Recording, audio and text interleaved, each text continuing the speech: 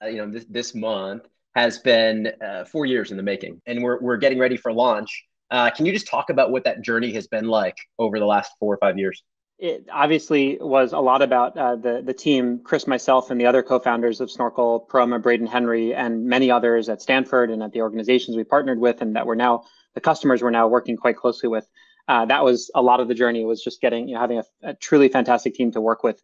Um, I think there was a phase where we were just playing with the core idea of, hey, could we affect this paradigm shift in how people interacted with machine learning? Could we tell the subject matter expert that was labeling thousands and thousands and thousands of documents or medical images over months, hey, there's a better way to get what you know into the ML system, and all of the kind of theoretical and algorithmic and systems challenges that went along with that. I think then there was a stage where we started to actually deploy this in some partner organizations, many of whom we were able to publish about these deployments. And I think the exciting part of the journey is repeating a lot of the core elements of that process. So we've been fortunate at the company to now work with another batch of some of the best, most marquee customers in the world that we could have hoped for. In finance, government, telecom, beyond. So that's been, I guess, the exciting continuation of the journey in my view. The part that's been to me really fascinating about the last year has been, we had a strong hypothesis about, hey, these pain points are universal. This is really part of this global shift. But we've seen that our customers are coming to us and talking to us about actually that shift as well. And so our first and initial set of customers, as they've come and engaged with us, they're not talking about those, point solutions. They're not talking about, hey, just let's solve this one thing and then, get out of our way kind of thing. We're really building partnerships for that longer journey. And I think one of the things that's been so remarkable about the team is that because they have that kind of empathy, they've been able to get and grow with some of these customers. And even though we're already a year old, it's not uncommon for our customers to start talking to us about what's going to be happening in 2 and 3 years. And I think that's one of the things that really sets the trajectory of this company apart, that it's not, hey, we're doing one thing today. We really see this shift, and our customers are bringing us along on this journey. So this last year has been just really exhilarating as a result of that. The automation of data labeling is super complicated. And you had this breakthrough at Stanford, the two of you together, this new approach to data labeling. Why do you think so many organizations continue to hand label data? And what is the reason that the rest of the world hasn't come along to Snorkel yet?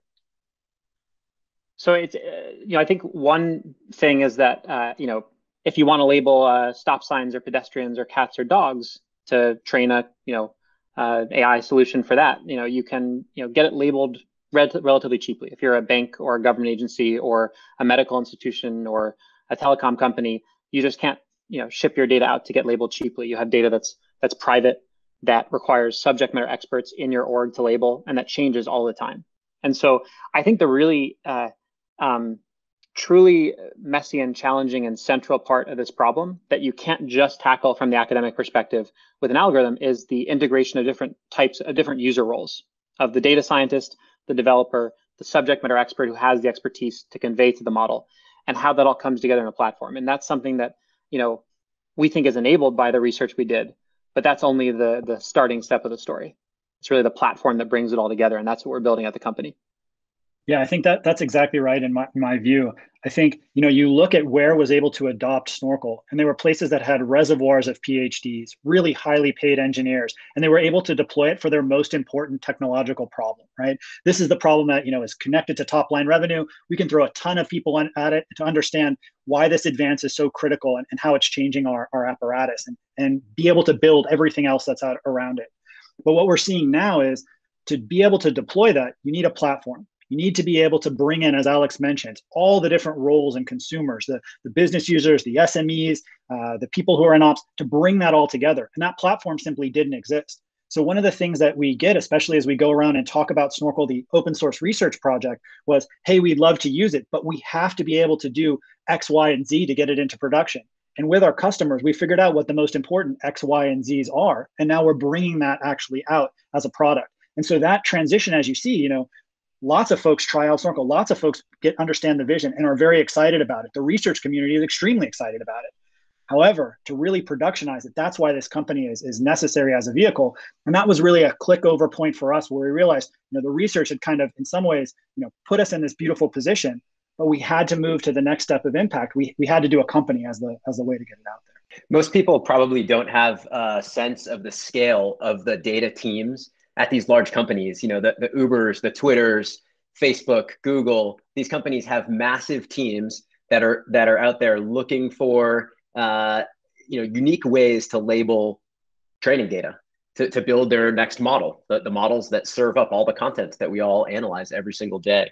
And when we were diligencing this opportunity, we were blown away at the level of investment that each of these large public companies makes in labeling data just on a daily basis. And so I think often we hear in the news about how labeled data is very important to machine learning and to artificial intelligence, and it's more obvious when the machine learning is used to hone our feeds, our Twitter feeds, our Facebook feeds, the YouTube videos that we watch, the Uber that comes and picks us up.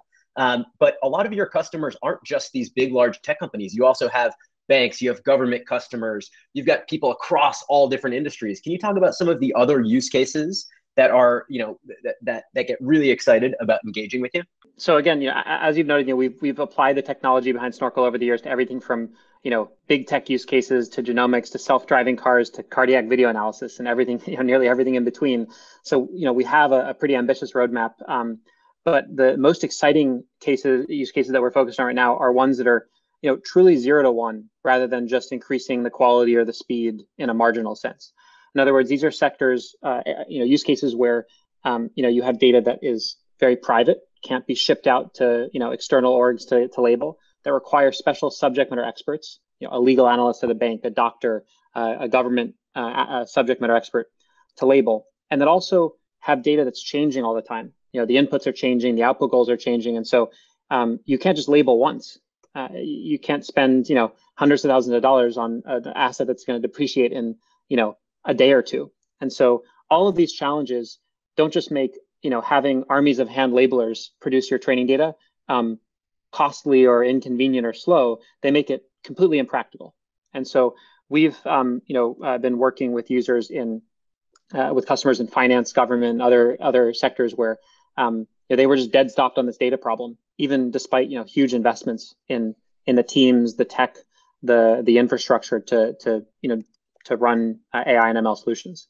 So speaking of learning and AI, so we've had many in-depth conversations about the future of machine learning, the future of artificial intelligence. Where do you see that market going over the coming years? I think at the 40,000 foot level, we're seeing and going to see a lot more interest in the systems and infrastructure around the machine learning models. To borrow one of my colleagues, Amit Talwalkar's metaphor of the miracle of flight, and then the air traffic control and transport infrastructure. Maybe not the best metaphor right now, but the still appropriate in that we've had this miracle of flight moment with ML in many regards.